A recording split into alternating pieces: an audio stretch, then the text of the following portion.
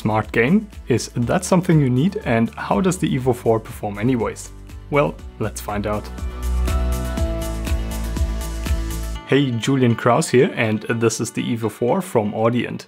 It's a 2-channel audio interface which has some pretty nice specifications. Of course, I thoroughly tested this interface and this is what I found. But before we dive into my measurements, I'll quickly give you an overview of this device. On the front of the EVO 4 you can find an instrument input to directly plug your electrical guitar into. And you also got a 1/4-inch headphone jack. On the back you can find the USB-C connection to connect your interface to a PC. I want to point out that despite the USB-C connection, it is USB 2.0. Nothing wrong with that, as the USB 2.0 connection is more than sufficient for external audio devices. Next to the USB connection you got 2 balanced 1/4-inch TRS outputs, and further to the right you got the 2 XLR and TRS combo inputs. On the top of the EVO 4 you find a stepped rotary encoder, which controls multiple functions depending on what you have selected with the surrounding buttons. The dial is surrounded by quite a few LEDs, and these show you exactly where your settings are at, or they show you your audio level. This level meter is actually granular enough so that you can set your levels just by looking at the LEDs on the interface. And even though there are no level markings on the interface itself, I have overlaid them here.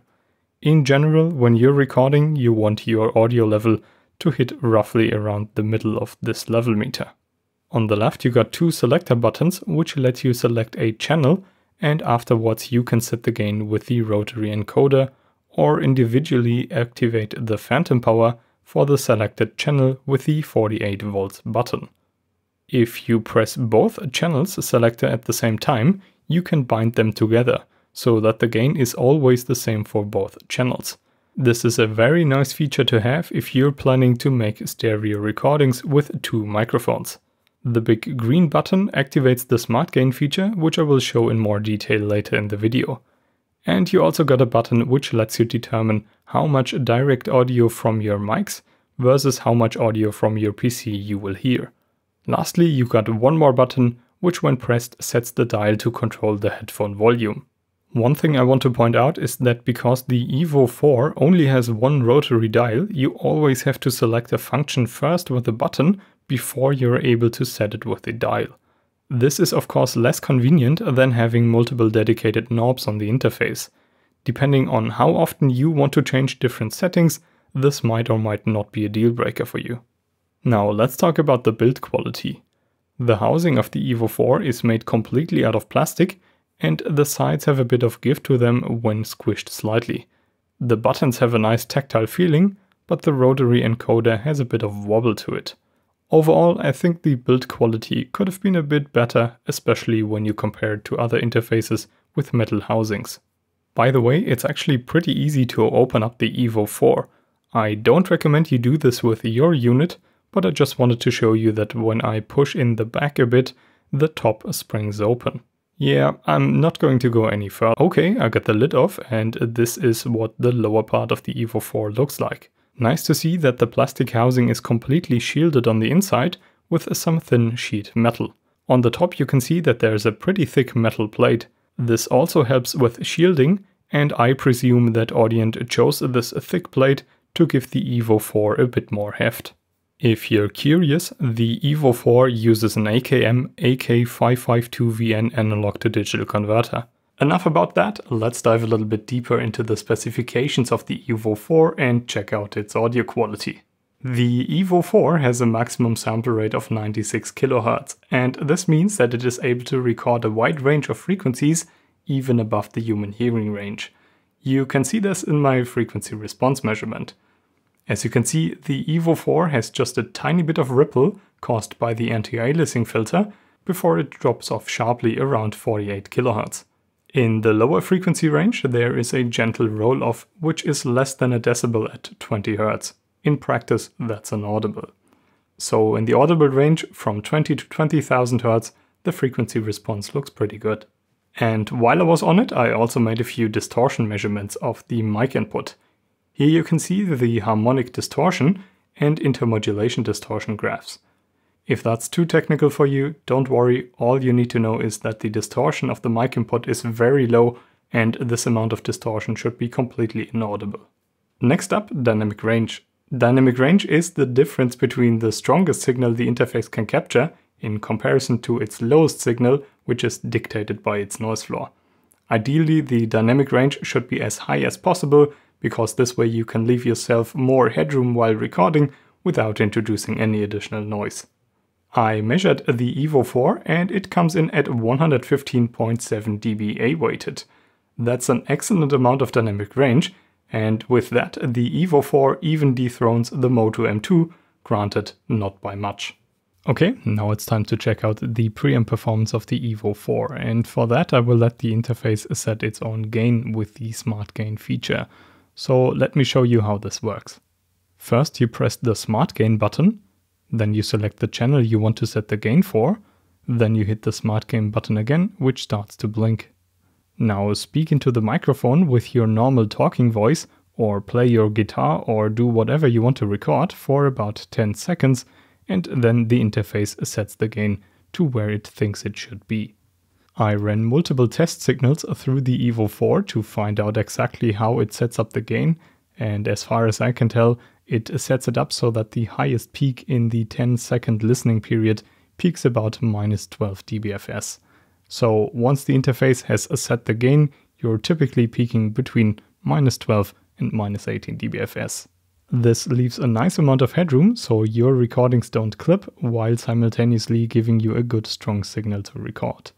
I found that the Smart Gain feature sets the gain pretty much exactly to where I would have set it manually. So all in all, I think the feature works pretty well. Okay, let's get back to the preamp noise. As you can see, I'm currently speaking into a Shure SM7B, which is directly connected to the EVO 4. The SM7B is of course known for its notoriously low sensitivity, which means that I have to use a lot of gain, which brings out the noise of the preamps. So this is pretty much a worst case scenario, and let me be quiet for a second so you can listen to the noise floor of this setup.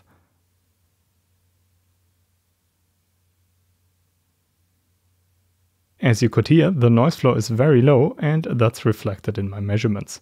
I measured the equivalent input noise, which lets you directly compare the preamp noise of different audio interfaces, and the EVO 4 comes in at -128.5 dBA weighted. That's a very good value, and here you can see how it compares to other audio interfaces. And here is how it compares audibly against a few of these interfaces.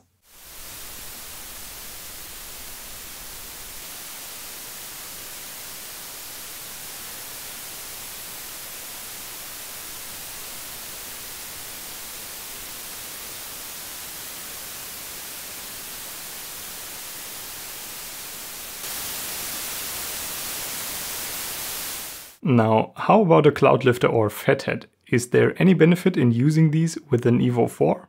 Well, technically you don't need a FetLifter because the preamps in the EVO 4 are so low noise that there's hardly any difference when using an additional inline preamp.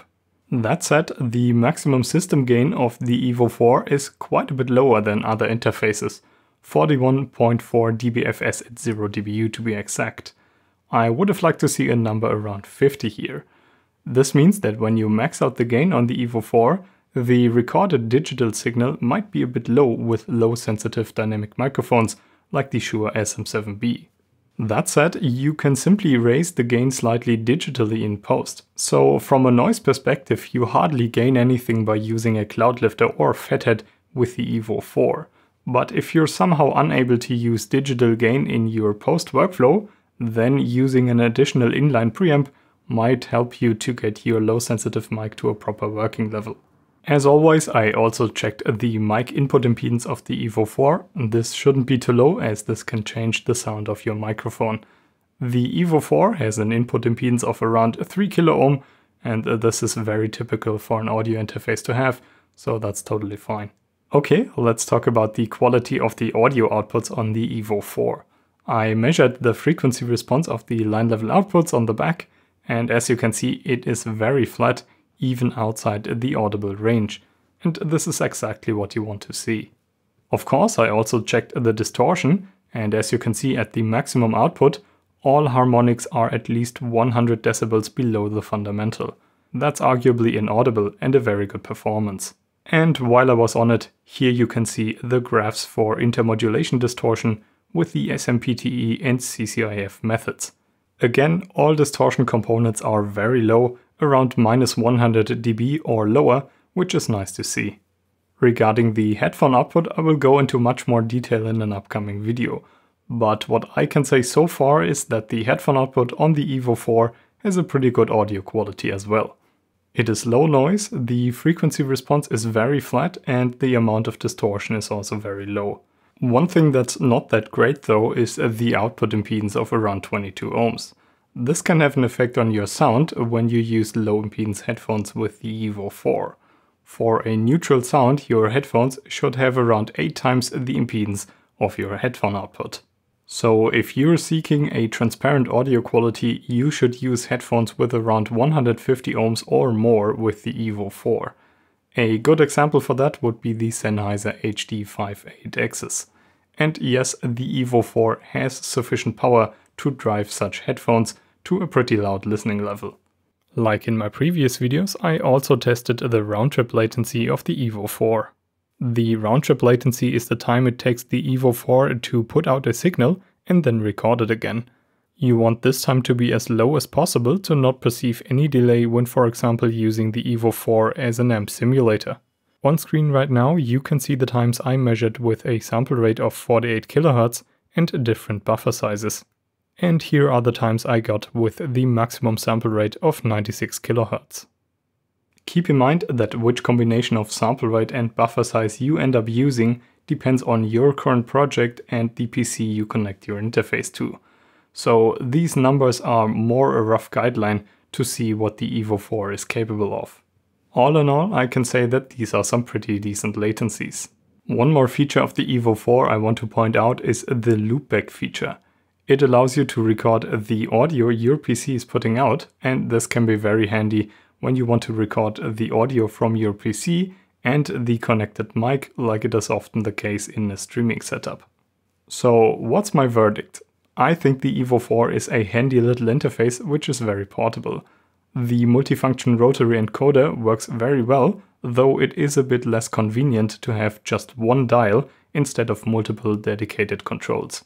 The audio recording and playback quality of the EVO 4 is excellent. It has low noise preamps, a high amount of dynamic range, and low amounts of distortion on both in and outputs. I would have liked to see a slightly higher amount of maximum system gain, so that you can amplify low sensitive dynamic mics a bit more. I would have also wished for a lower impedance on the headphone output, and the build quality could have been just a tiny bit better.